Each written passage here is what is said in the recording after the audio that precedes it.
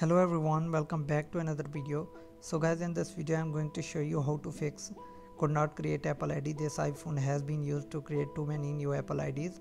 So guys, I'm going to show you how to fix this. How can you create Apple ID without getting this error?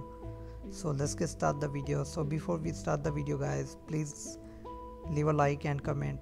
So now let's start the video without wasting any time. So first of all guys, for fix this error, so we need to create a new Apple ID without this error. Just go to the App Store.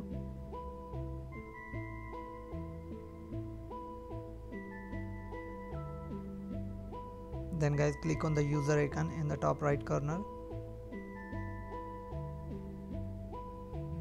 Then guys, just click on create a new Apple ID.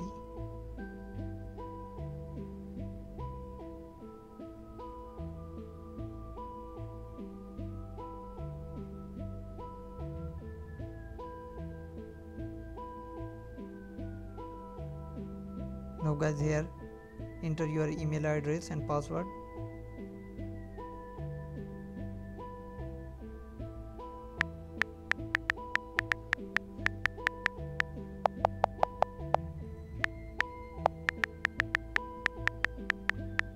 Then guys, click on agree to terms and condition, then just tap on next. Then guys, enter your first name and date of birth.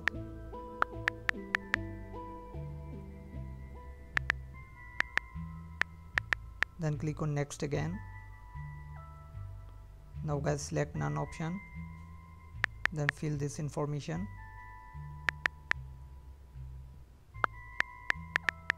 Now just click on next button.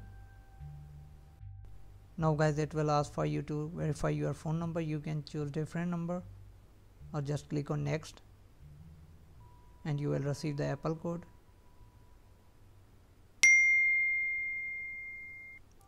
So guys, now the phone number is verified. Now just enter the 6-digit code which you have received on your email address. Then just click on verify. Now guys, just wait for a few minutes.